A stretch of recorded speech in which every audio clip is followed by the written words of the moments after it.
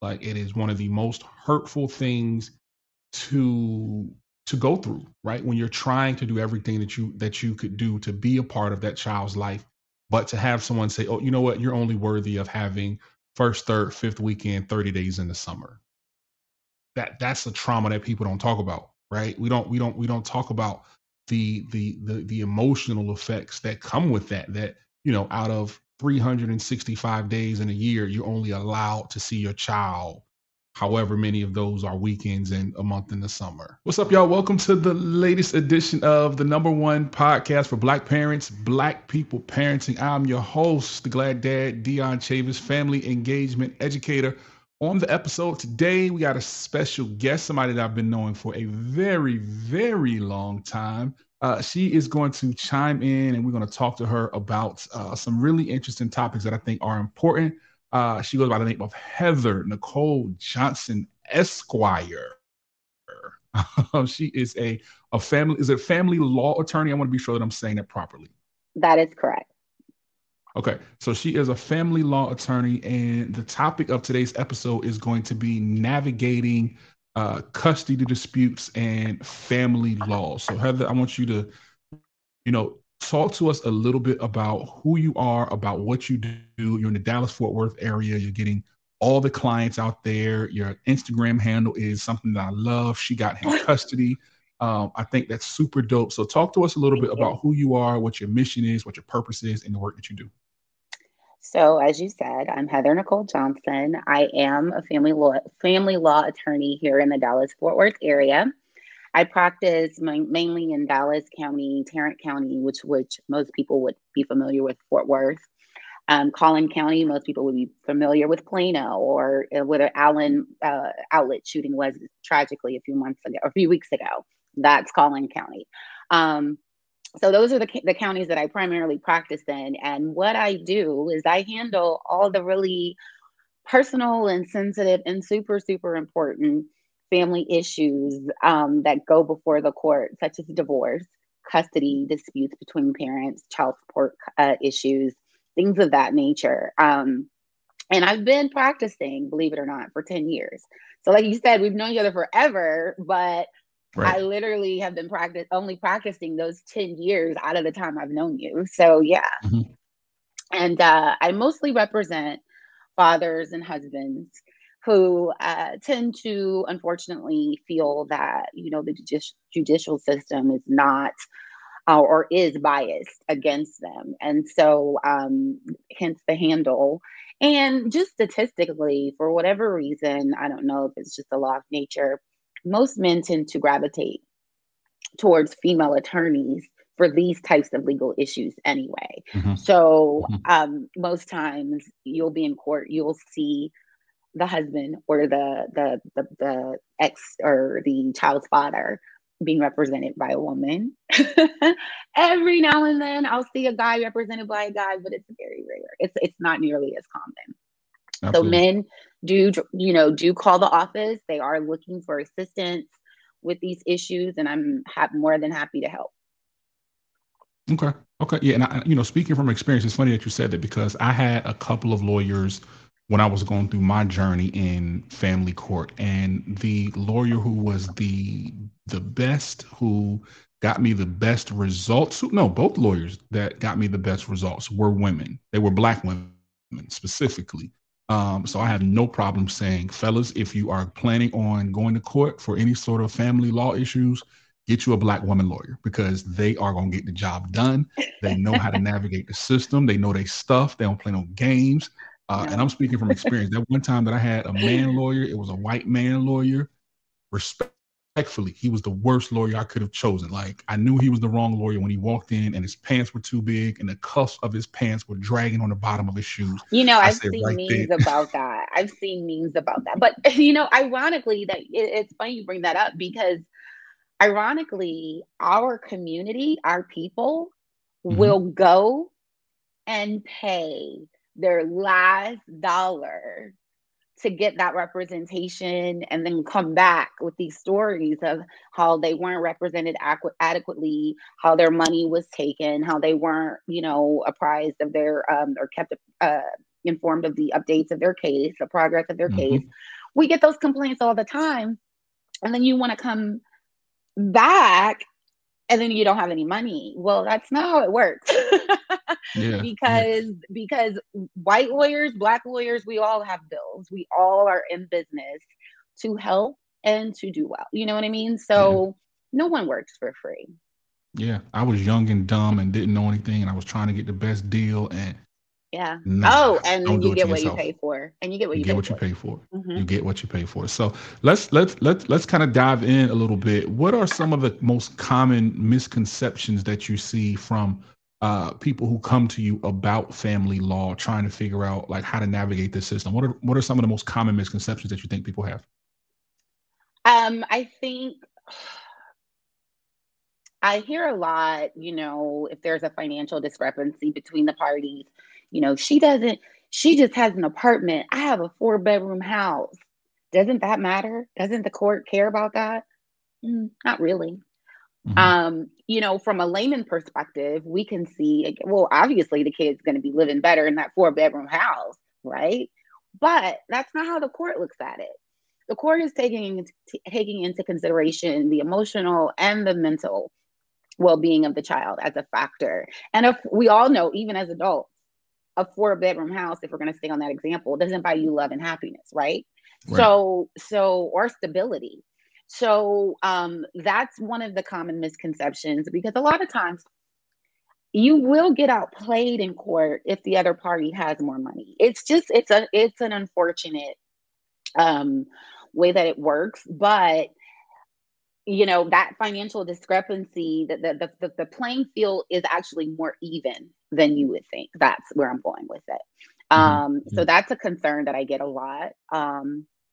Another concern that I get, um, people or couples, a lot of men who are about to, and I guess I have to kind of make this all come full circle. Quite often in family law cases, when you're dealing with people or parents who never married, but they have a child together, and let's say they don't work out, 5 years go by, 10 years may go by, and oh, we're cool. That's my child's father. That's my mom, Hmm. my baby's mom. We're good. We're great. Until you decide you're going to get a girlfriend, get Mm. engaged, or get married. Any of those three, I can guarantee you, is going to be the basis for 99% of the men that walk into my office Hmm. requesting a modification or defending a modification of sorts, because people get jealous. They become, but with that part, that's a whole nother rabbit hole. The concern becomes, if I marry Joe Blow or Jane Doe, is her income considered or taken into consideration for child support? I get that question a lot. In the state of Texas, it is not. But in some other states, it may very well be. Hmm. Hmm. So okay, so let's say I come into your office and again, this is none of this is legal advice or anything like that. But if I come into your office as someone who is looking for uh, representation, what are some of the things that you think I can do to demonstrate that I'm fit as a parent, um, to come out on top in my case? Because when you're going in these cases, like you're going in to win, like you ain't going in to lose. So how can I demonstrate that I am best suited to get the things that I'm asking for uh, in the court? So quite oftentimes, we want to go in, guns blazing, to throw the other person under the bus, throw shade, to say, hey, judge, look at what he did. Look at what she did. Look at what they did. This, and they did this on this date and on that date, and this text message and this email. And all of that is valuable. It has value. It's useful. But what I tell my clients, the goal is not to go and have this, slugfest against the other side. The goal here is to show why you are the better choice, why you are the better parent for lack of a better word, because it's not a competition, but you get what I'm saying. Why you're the better choice for the children, why it's in the children's best interest. That's the standard that Texas uses. Mm-hmm. Instead of constantly, railing on the other side. Let's talk about how often you take the children to the doctor. Let's talk about how many parent teacher conferences you're attending. Let's talk about how many sports and games you're showing up to. Let's talk about how many hours a night you are helping with homework. Let's talk about how many, extracurricular activities you guys engage in together on the weekends. Let's talk about how great you are instead of talking about how awful the other parent is. But I'm not going to go in there talking about your greatness if your greatness is not true. So these are things that you need to be implementing. You need to be involved in your kids' medical the medical aspects of their lives, the educational aspects of their lives, the health and dental, all of it. You need to be involved and have knowledge. I can't tell you the number of times I've had someone on cross and I've won a case just by merely asking a simple question: what size diaper does your 2-year-old wear? Wow. No clue. No clue. Mm-hmm. No Mm-hmm. answer. Yeah. What's your child's math teacher's name? No clue. Couldn't Right. answer. Right. What shoe size does your daughter wear? No clue. I So don't know. these are Right. things that I hone in on, to show the absence of the other parents' concerns or efforts or parenting skills. But the crux of my case presentation is going to be about your greatness and your awesomeness. So you talked about the best interest of the child, and that's something that I have struggled with over the years, right? Because I've always felt like best interest of the child is something that is very subjective. I feel like it was something that I believe just, and this is from my years of researching back when I was going through it, originated from the tender years doctrine back when husbands were coming home from the World War II and, all of these things, right? Interesting. And I I feel didn't know like that. everybody has a different idea of what the best interest of the child is. Uh, Dive in a little bit into that about best interest of the child and talk to that point. As parents, we going through this, we have to look for what the courts would say is the best interest of the child. So if you could provide a working definition, if it's possible, and kind of talk a little bit to that. If I had to, just based on my experiences and based on remarks from judges and rulings through the years, I would say that the best interest of the child is mostly based on or mostly determined by whether or not that thing or that someone or that circumstance negatively impacts that child's mental or physical well-being. That's the best way that I can explain it. If it threatens Mhm. that child's mental or physical well-being, then it's not in their best interest. So that's typically, and I agree with you 100%. It is extremely subjective.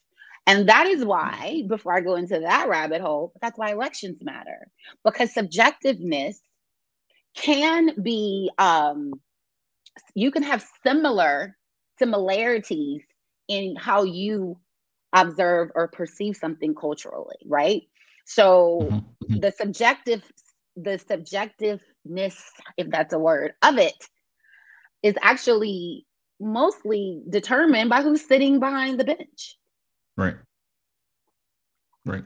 And for us specifically, I've always said that a lot of times as fathers, when we go into these courtrooms, um, it's designed, it's not designed for us to win, right? These situations aren't designed for um fathers to win these types of cases because just, when you look at historically, there's always the burden of proof that relies on the father to prove that he is fit, right? The society tells her that if the mom is there, she is perfect for the child. And even if we're talking about 50-50 custody, like as a father, I always felt going into these situations that I had to go above and beyond just to prove that I was worthy of being in my child's life. I tell dads all the time in these conversations that I have with them that it's easier to go into a courtroom and say, I want to relinquish my responsibilities as a father than it is to go into a courtroom and say, I like to split custody of my child, right? It's a much easier process because when you go in there and you say that you want to take 50-50 custody, physical and legal custody, 50-50 down the middle, you get looked at differently. And there's a different, I don't think it's something that is said, but it's different, right? So I want you to talk about the differences between physical custody, legal custody, and what that actually means. Because a lot of times dads will go in there and they'll say, okay, well, I'll give you 50-50 legal, but you don't get 50-50 physical, right? Which then in turn affects how much you have to pay for child support. It affects how many nights the child spends with you. It affects all of those things, right? So if you have a lawyer or someone who doesn't necessarily explain the differences to you about the difference between physical custody and legal custody, you might think that you're going in there for one thing and getting one thing, but you're not getting that at all. So kind of explain the difference between what physical custody and what legal custody means. That was an awesome question. And I actually want to circle back to a previous question when you asked me what are some of the things that come up most often. And I don't know why that slipped my mind, because Mm-hmm, that issue does come up a lot.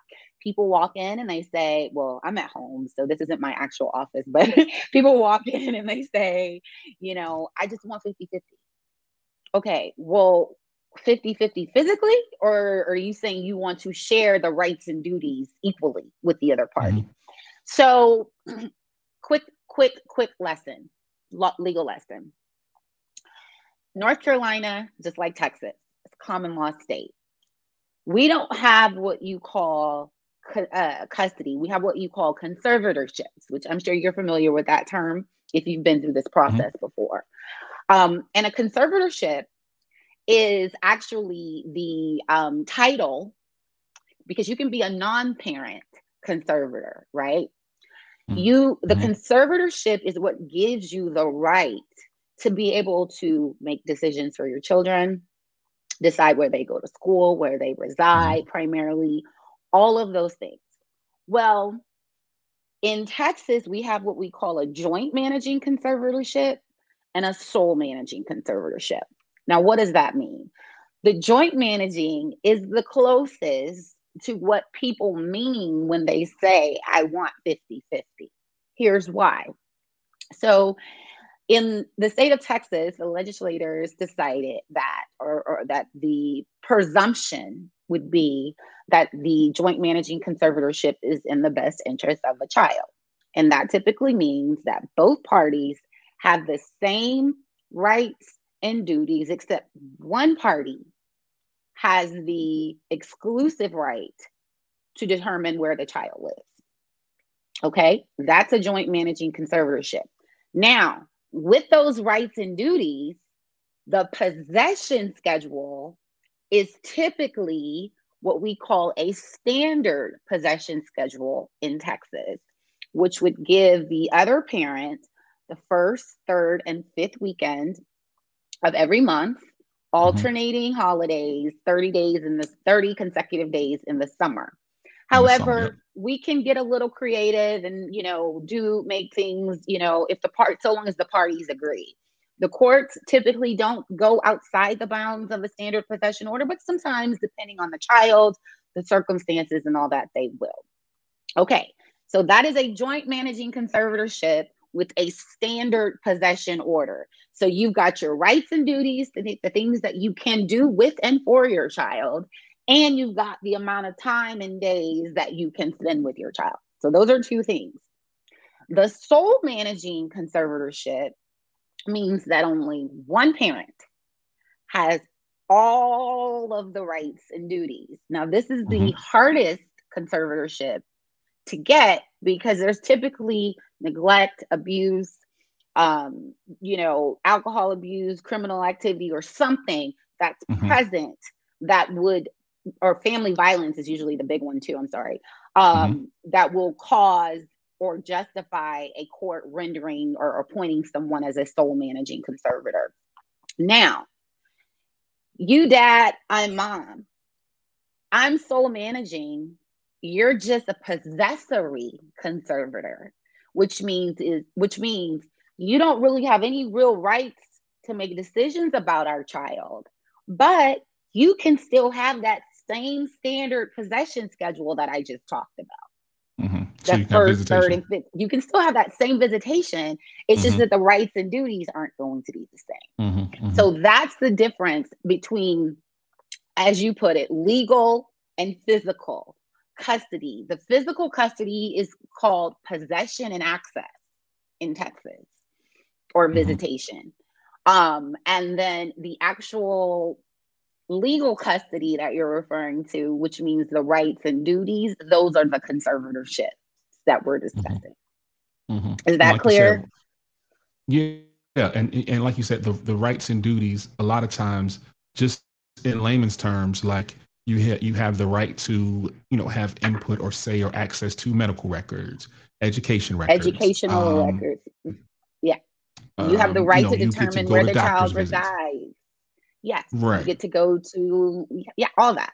You got it. So, when that is 50-50, what the courts are saying is that they want you to work with the other parent to come to decisions, right? On who's going to be their doctor, Co-parent. who's going to do this, who's going to do that.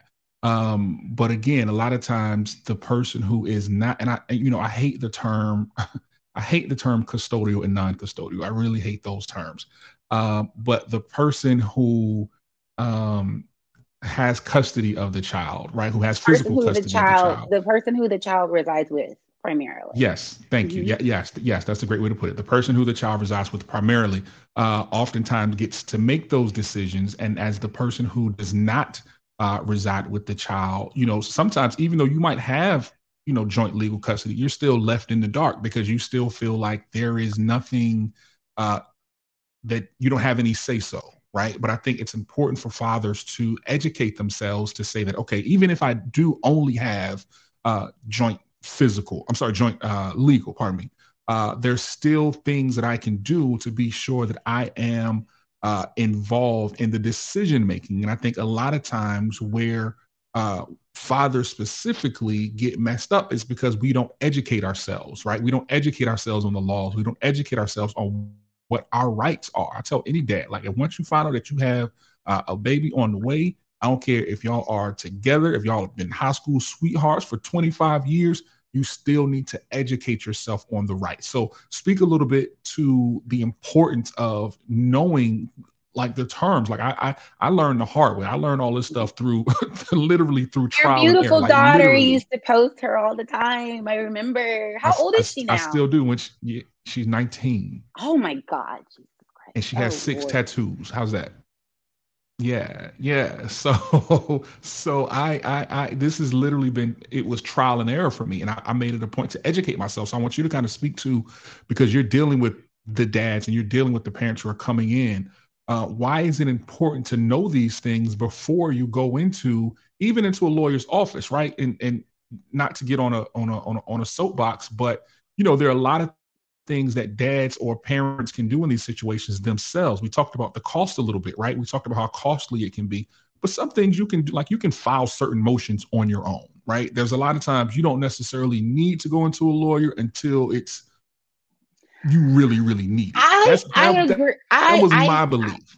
I can see the logic Push back if you need behind to. Push that back if you need belief. to. But here's why I'm going to push back, because Mm-hmm. we are literally probably the only profession. Yeah, I probably said we're one of the few professions. I'll go that far. I'll say that, where people think they can just do it themselves and wing it Mm-hmm. themselves. No, you don't. That the risk is too great. You Mm-hmm. don't know how to proffer evidence and get it admitted into court.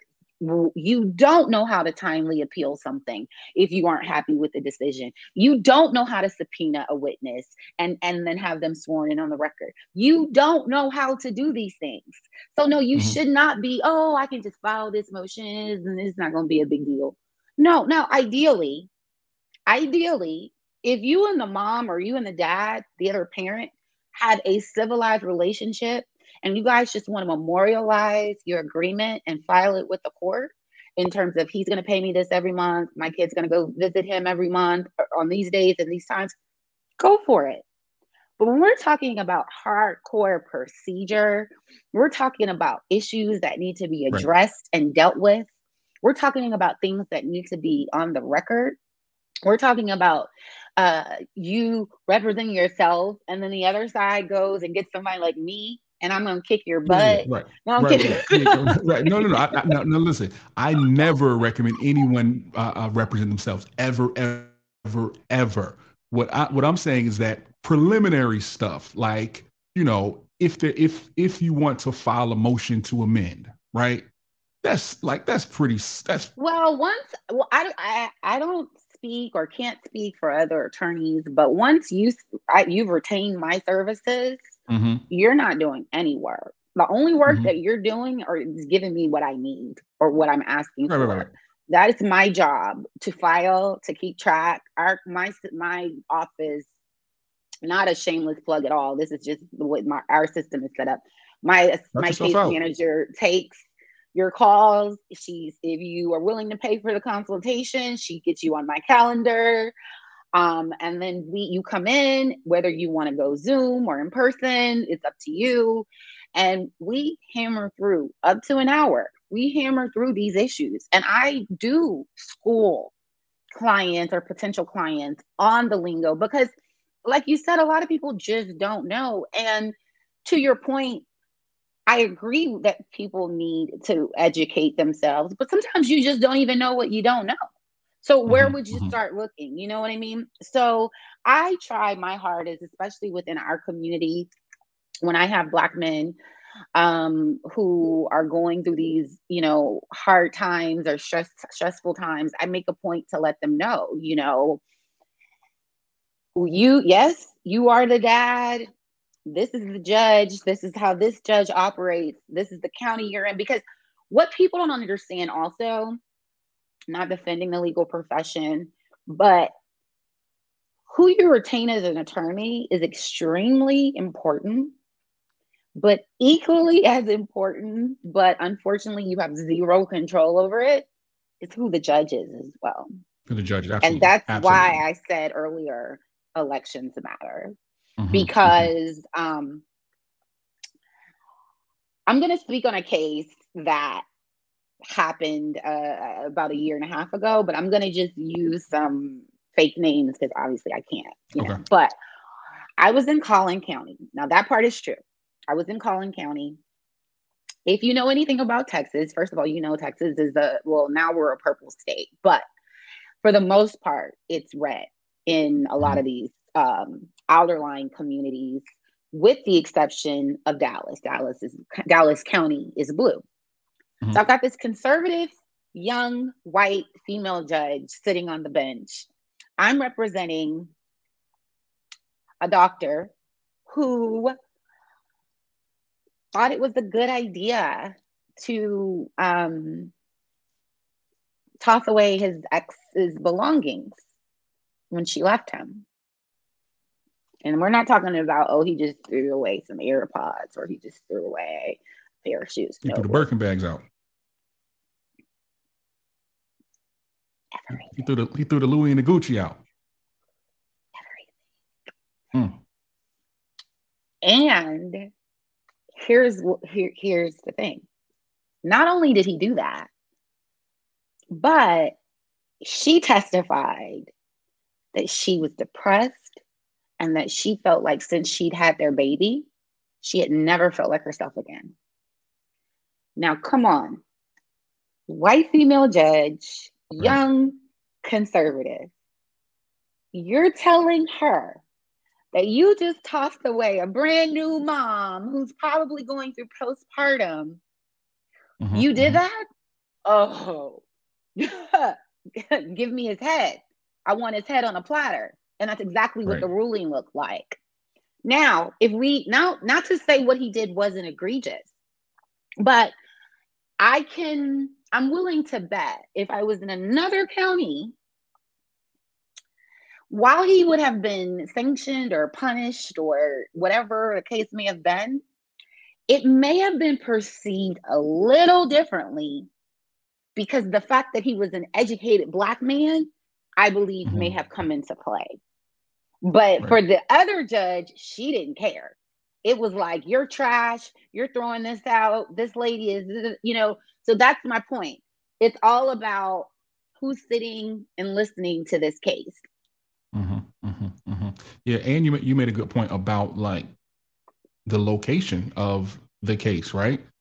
I don't want to dive too deep into that, but it's important to know like where you because at least when I was going early on, right? Because I think that times have changed in the last 19 years to a degree, but 19 years ago there were less judges sitting on the benches and less folks who were likely to say, "Oh, okay, this is a father. He's just as fit as a mom is to take care of this child."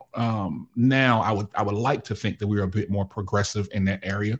But like you said, it's important to know, and you don't think about like, oh well, I'm gonna have a child with a woman who lives in this county, or you Right, know what I'm saying? Like right. no one No, does you're that. not. Right, right. Right. But it's important to take all of those things into consideration, right? Because when I dove as deep in to see that, okay, well, this county where, because we lived in different cities, Hmm. like this city that the case was being held in is a little bit more lenient to or favorable to moms, right? But if our case would have been in this city where I was living at, it was a little bit more favorable to dads at the time. And those are just things that we don't think about, like when we're going through this. Like Yeah, those are and variables that we don't really touch on. absolutely. And just to kind of add to that as well, the same county that I'm referring to, Collin County, ironically, that is known for being a very father friendly county. That's why I Mm, practice there a lot. And if you're bored or have time, you can actually go Google the Deion Sanders divorce. It took place in Collin County, and all of the fact that he got all custody of all of his children, that was pretty much groundbreaking or unheard of back wow. then. And so, it was money, but that's one of those counties where the father is definitely given the benefit of the doubt. Mhm, mhm, mhm. And But you we got to talked know where about. I you want to go are. back to. You have to. We talked a little bit about modification, and a lot of times, when I talk to dads, they don't know that circumstances can change that can cause or can help them with a modification. Talk to a little bit about the process, or if a custody agreement can be changed after it's set by the court. What does that look like? So typically, let's just say you go and you sue me for breach of contract and you win. You win your case, you get a judgment, you owe me, I owe you, I got to pay you $100 for breaching this contract. That's it. That's the end of the case. Unless, of course, you chose to appeal it or something, but that's it. It's Hmm. over. In family law cases, because people and life are so fluid, nothing is ever final in family law. And the standard that we use here in Texas is deals with anytime there is a material and substantial change in circumstances, you have or potentially qualify for a modification of the child support or the conservatorship, which we've already discussed. So that could look like getting a new job or getting fired from a job. That can look like Hmm. having another kid. That Have can look another child. like moving to another state. That can look like becoming disabled. That can look like, I mean, it can look like so many things because life changes, things Hmm. happen.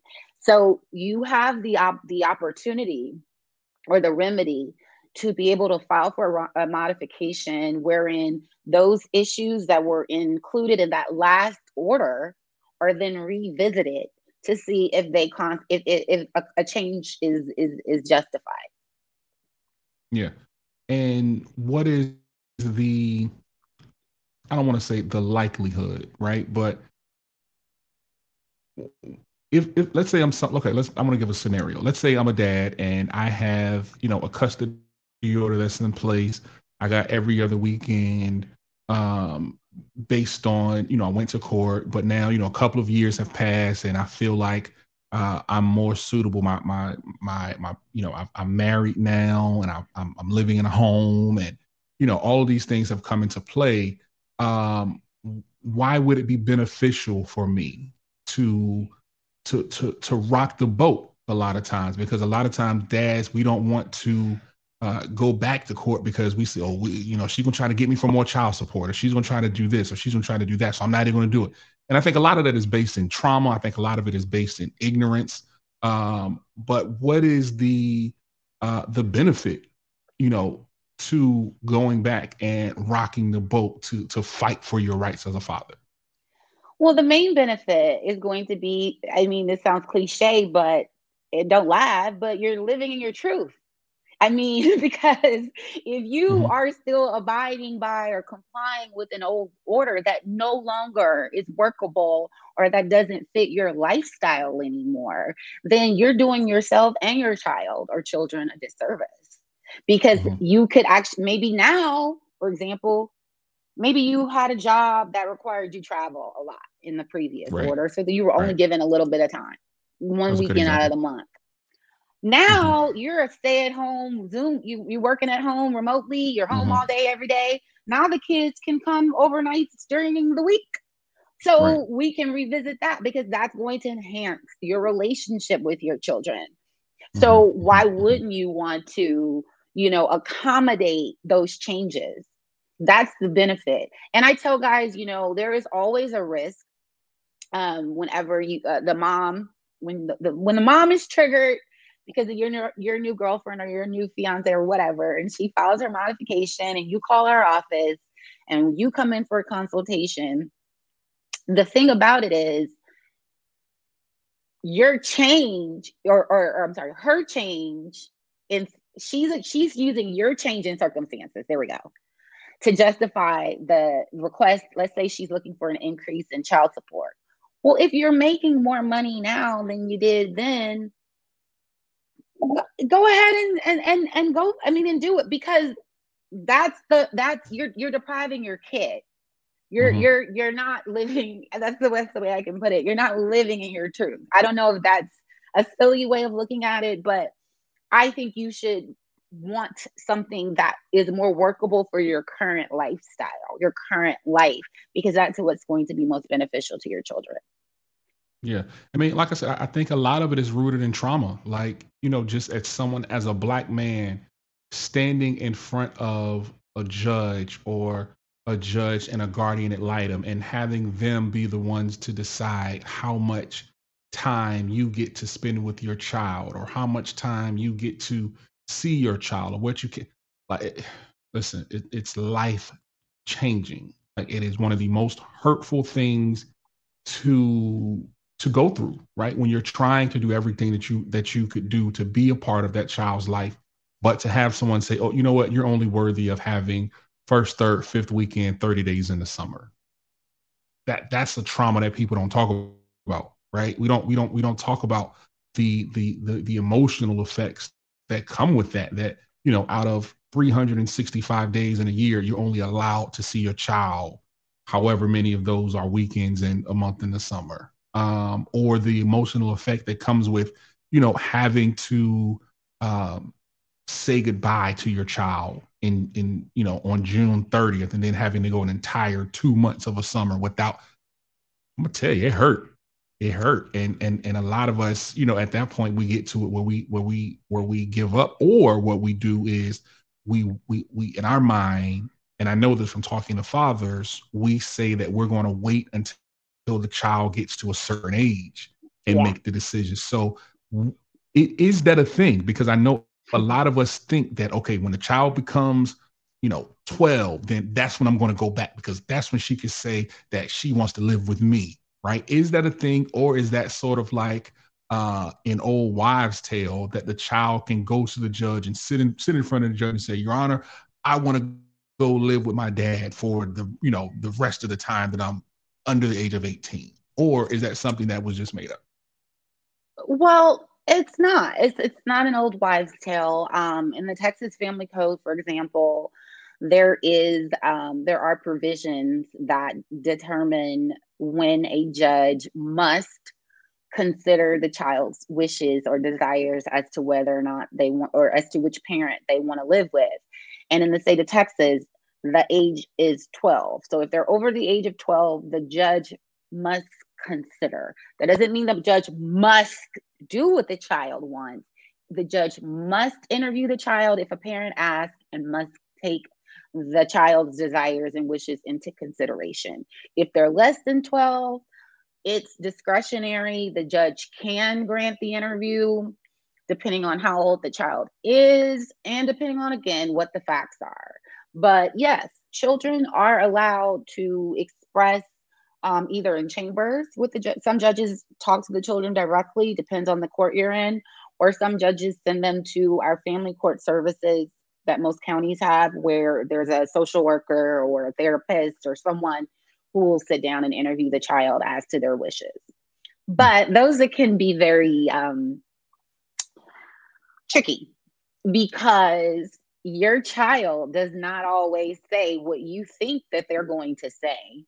Your That's a fact. child is going to, more likely than not, um, tell the truth about what's going on, and that may not be favorable to you, or it may not be favorable to the other parent.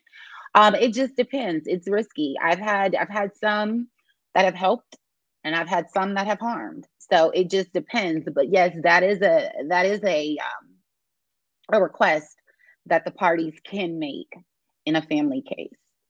Yeah, and I've honestly heard of in some states a judge not wanting to put the child through the whatever they feel like comes with putting them on the stand. So that's why you say they would bring them into chambers and have that conversation. And that, it's funny that you said that. That made me think of something else. How in those situations, because because sometimes, I tell people all of the time, custody battles are the worst types of situations. It brings the worst out of people.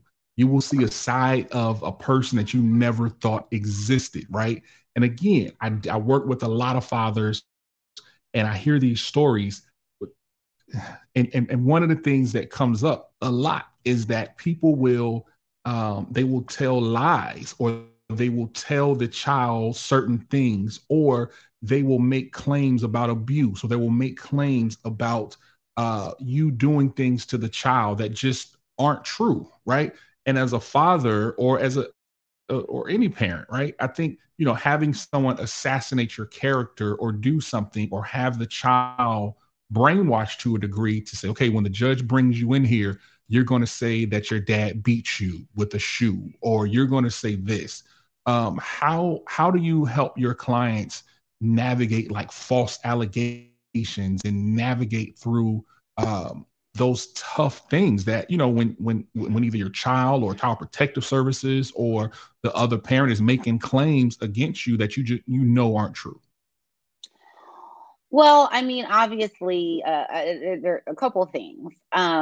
The first thing is, the professionals who are interviewing the children are trained, and they typically can tell if a child's been coached or been told to lie, and they will include that in their report that they then draft and send to the judge. But nevertheless, how do you disprove false allegations from the other party? Obviously, testimony, evidence. If you have the ability, if your county that you're in offers what we call a child custody evaluation, which is an extremely detailed, thorough process where they go into the parties' homes, they interview the parties, the children, they look at the living conditions, the living environment, all of this, and this goes on. They go into the parties, criminal backgrounds, employment backgrounds, everything. It goes all, I mean, it is a very, very wide net that they will cast. Excuse me, talking to the child's teachers, looking at attendance, all of these things. And then they will make a determination based on what they've seen and what they've observed or heard, and then decide or whatever weight they want to give to it in the report. But there's really no other way, because judges are not going to put a child on the stand in a custody case. It's not happening. In a divorce case, it's not happening. It's not happening. Right. Right.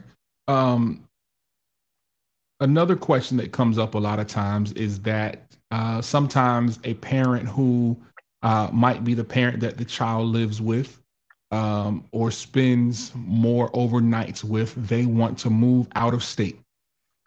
And you hear a lot of times that, again, the other parent doesn't necessarily know how to fight that, right?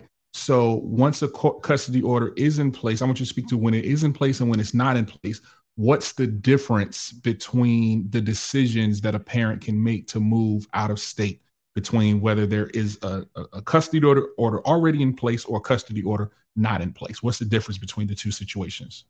So let's start with if there is a custody order in place. If you recall, when we were first starting this conversation, I mentioned that when you are given rights, or maybe I did, maybe I just thought it, but I thought I said, when you are given, it's Friday, when you are given certain rights, it's on you to exercise them. Okay, so possession and visitation, whatever you want to call it, is a right. If you're not exercising that right that you are given in the existing court order, and then mom or whomever says, hey, I want to move to Florida, well, you got to show a court, you got to make a showing to the court how this move is detrimental to your relationship with your kid. But if you're not even exercising the possession that you've already been granted, chances are the judge is going to let that mom or whoever go, especially if it's for a better job opportunity, which ultimately trickles back down to benefiting the child. The child, right? Second scenario, there is no court order, then you don't need to go to court, except to, okay. I think you're asking if you want to stop that parent from moving, then what you would let's say the parent is executing the visitation and they're doing everything that they're supposed to do in the original order, but parent number one says, you know what, I'm moving to California. We live in Georgia. What can, number one, with the court order, is it possible? Can it be done if I'm doing everything that I'm supposed to be doing? Number two, without a court order, is it possible? Okay, so I'm glad we kind of restarted the question. But what we have and what you're referring to are geographic restrictions.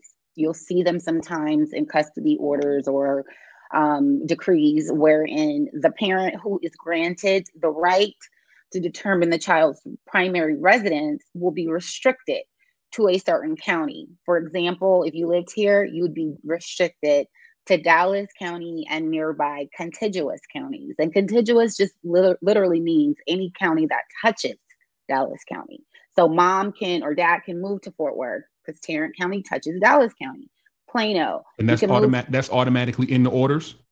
Most times, judges most times will put in or require a geographic restriction because they want to continue to facilitate the relationship between that child and the non-custodial parent, right?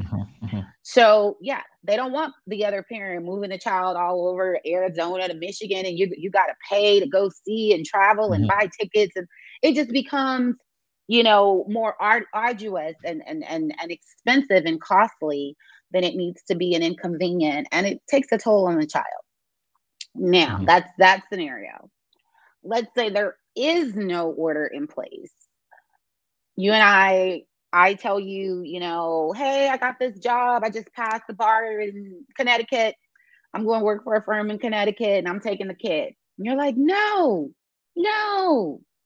Then you would go file an original case where you would establish the conservatorship, the child support, and whether or not there's going to be a residency restriction. Mm-hmm. So you would just start further back in the process versus in a modification, which is what the first scenario was. If you already have an order in place and mom is wanting to move, you would be fighting her modification because she would be filing to have that geographic restriction lifted. Mm-hmm. And that's interesting. And that's one of those things that I think it's important for folks to educate themselves, right? Because what you just said in terms of the custody order already being in place, I don't think those exist in every other state. Like that was my first time ever hearing that like the geographical restrictions wasn't something that you had to like argue for, right? So I think in some states, like you gotta say, okay, well, I don't want her to leave the state. You know what I'm saying? Or I don't want the other person to be able to leave the state with my child. Can you now we're can you talking have them about, put it in the order? okay, so a couple things. Court orders are done or rendered one of two ways: by the judge's ruling or by the agreement of the parties. Mm-hmm. 9 times out of 10, the parties can agree to whatever they want. If you and I don't want a geographic restriction, you don't care if I move, cool. Then there won't be a geographic restriction if we agree upon it. If we Well, more agree on it, likely right? than not, if we go to trial or we have a hearing about our situation, even if the court does grant me the primary designation, more likely than not, to ensure fairness to you and the child's best interest and to keep that relationship, to optimize that relationship, they will restrict me to Dallas County and nearby contiguous counties. Mm-hmm, mm-hmm, mm-hmm. Without you asking. Yeah. But most times judges will put that in place. Right. That's good. That's good. So as we're wrapping up, I want to talk about communication, right? Because I think in the midst of all of this, the one thing that I think gets overlooked a lot of times, so many times, is communication. And I think if parents had better communication skills with each other, a lot of times they wouldn't even come to Nicole Johnson law, right? They wouldn't need to because they would be able to have the skills and work these things out. So what are some strategies that you think could be put in place to handle communication when the co-parent is being difficult? Everybody It's needs to go to hard to. therapy. Everybody. Absolutely. I have a therapist and I don't even have kids. Everybody needs to go to therapy. I Work got two out your kids, so you issues. know I got a therapist. I might need another one. You might need another. You need a team of therapists, right? Right. But no, seriously, like I tell clients, I mean, let's be real, my clients, we get friendly because we spend a lot of time together. So we Right. talk. And I tell them, dude, I'm not a therapist. I'm just a lawyer. These issues that you and this person have been in existence since before I came along. They've been in Mm-hmm. existence before this child was even born. These are things that you've got to work out with yourself because how you handle yourself on the inside is going to determine how you co-parent. If you Yep. want peace, if peace is a priority for you as a person, you're going to peacefully co-parent, or you're going to co-parent in a way that ensures or maintains peace. If you still have feelings, hate is just the same as love. If a guy is yelling and screaming about his baby's mom, how much he hates her, he can't stand her, he will never hear from me again on a date. Jeez. Because that tells me it's still an emotion. There's still an emotion. Yeah. And if you're still emotionally attached to these people, judges, we can't do anything about that part. Because And that's it's the so part funny that that you said impacts that. the co-parenting. It's so funny you said that. You let me right into my next question. How can a parent keep their emotions in check? Right? Because again, this is some this is a lot of times this be war, right? This be the war of the roses, and you're dealing Listen, with the emotions of somebody that you were. It's different emotions because you're dealing with the emotions of dealing with your ex, but you're also dealing with the emotions of like fighting for your child, right? So how can you keep your emotions in check? therapy. Mm. I mean, honestly, I don't know the answer because, every situation is different. If I've Yeah. got a case where a guy had two women pregnant at the same time, what can I say? If my client is one of the women, for example, Hmm. there's nothing I can say that's going to make her feel better about what this Right. guy did to her. Nothing. There's nothing the judge can say. There's nothing the order can say.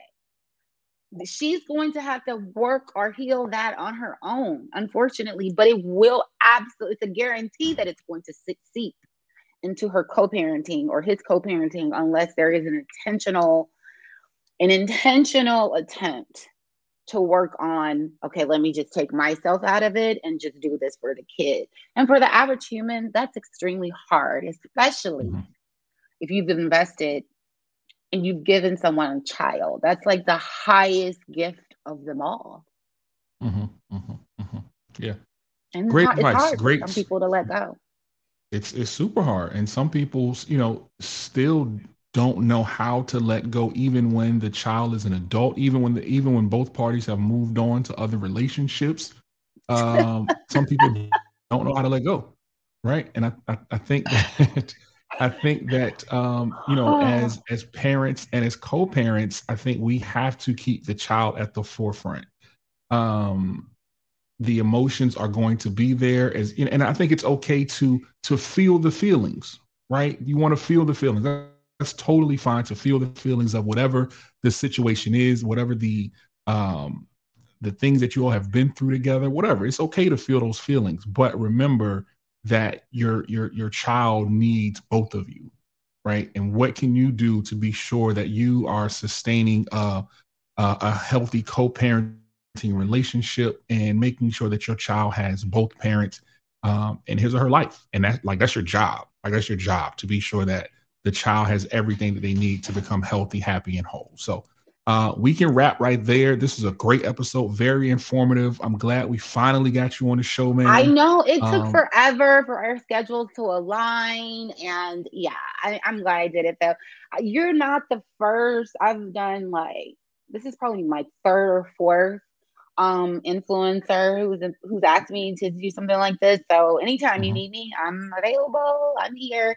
yeah. My office has way more color and it would have looked much better on the screen. I just didn't think about it until I opened this up.